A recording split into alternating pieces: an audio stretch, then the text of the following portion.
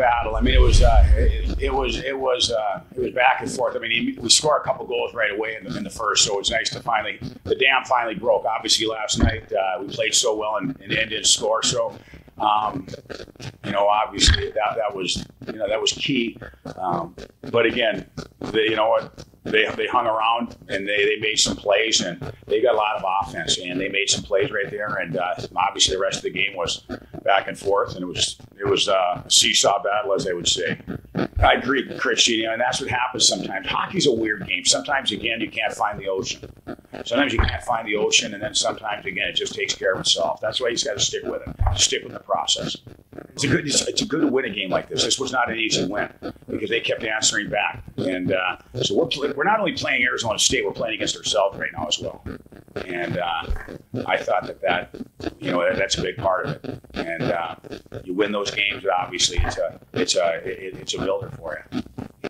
I would say I'd ultimately decided when TS called me and kind of just convinced me. I love the way the Beavers played. I watched them when they were playing Wisconsin. And it wasn't even a close game. They just dominated, and I knew TS was obviously a historic coach. The culture here is great. And the acclimation part of things, team's been awesome. Guys couldn't have been more welcoming, and just kind of finding my way and working hard and keep my head down. Yeah, it just kind of seemed like the puck was finding me tonight, but just kind of keep working. Not every night it's going to be like that, so go out, enjoy it, have fun with the guys, and just get right back to work Monday. Oh, it's been great. I mean, I think we got our chemistry going right from day one on the power. We're not playing together, but we're playing the same power play, and I think we just from day one we were just moving the puck, and I love the way he plays, and I think our games complement each other really well. Yeah, I mean, I think we probably deserve better than we did last night. I mean, I think we controlled the game for the most part, and then today I think we just stick to the game plan, same thing as we did yesterday, and finally got some bounces today, put a couple in the back of the net, so it's good to get one early and just get the monkey off the back for the boys, but no, I think we just stuck to the game plan, the same thing as yesterday, and we knew that eventually pay off. Yeah, I was just going to say, I think we had, 91 shot attempts, so, it's good. Everyone kind of, up the beginning of the season, wants to get involved. The young guys want to get involved, and the crowd wants to get involved, and that didn't happen last night, so it was really nice to get that going early today. And then, obviously, you saw it kind of just flowed right through the team, gave us energy throughout the game, so it was nice.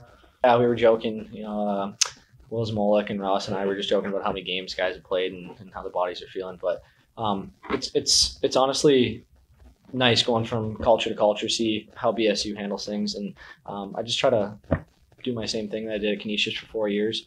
Obviously switching leagues and stuff is a bit of an adjustment, but like I said, the team's been welcoming.